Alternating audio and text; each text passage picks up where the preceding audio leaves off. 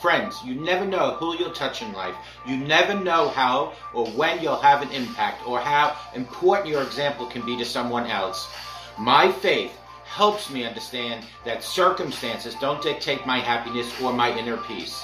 The chances you take, the people you meet, the people you love, the faith that you have, that's what's going to define you. You have to be who you are in this world, no matter what. At the end of the day, my friends, it's not about what you have or even what you've accomplished. It's about what you've done with those accomplishments.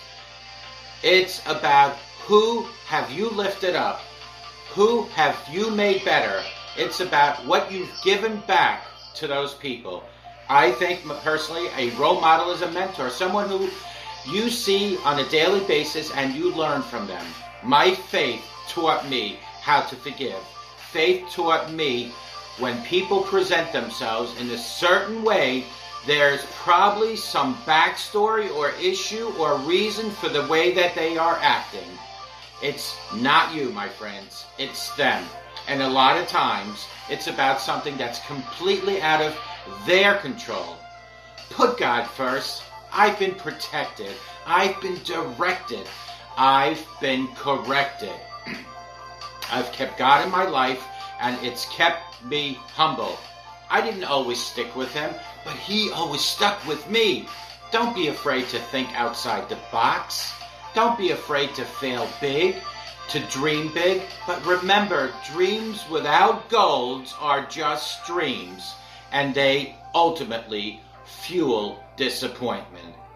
And understand, to achieve these goals, you must apply discipline and consistency.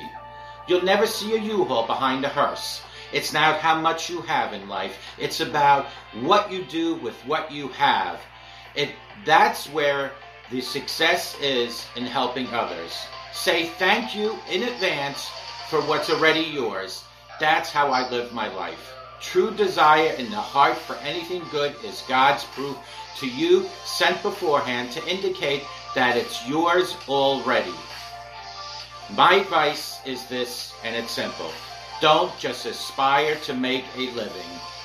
Friends, aspire to make a difference. And may God bless each and every one of you, and take good care. Bye-bye now. Good morning. My name is Ralf Friedrichs. I'm an addiction recovery coach and life coach and a host of this show, the Take Your Life Back Today radio show. You can see a video version of this if you go to YouTube under channel Take Your Life Back Today show. Early in the morning again here down in Virginia. Let's talk about Christian living. Living the way Jesus wants us to live. Jesus came to give his followers an abundant life, full of purpose, potential, and joy.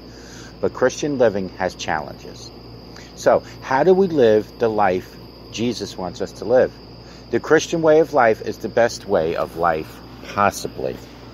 So, Jesus said he came so his followers may have life and that they may have it more abundantly in John 10:10. God's way of living has great benefits for this life and offers pleasures forevermore in the next. That's in 1 Timothy 4:8 and Psalms 16:11. That doesn't mean that Christian living is easy, because it's not.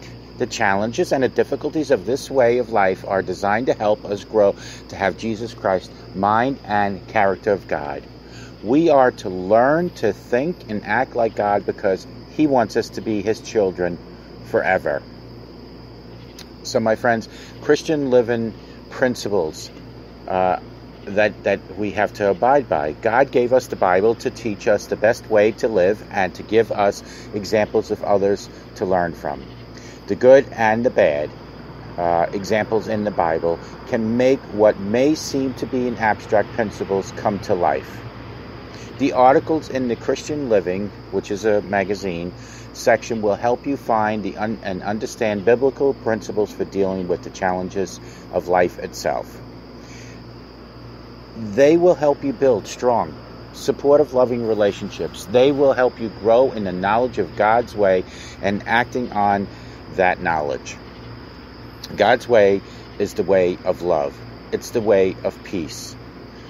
Biblical principles will help us at home, at school, on the job, in our time management, decision making, controlling our emotions, and growing in spiritual maturity.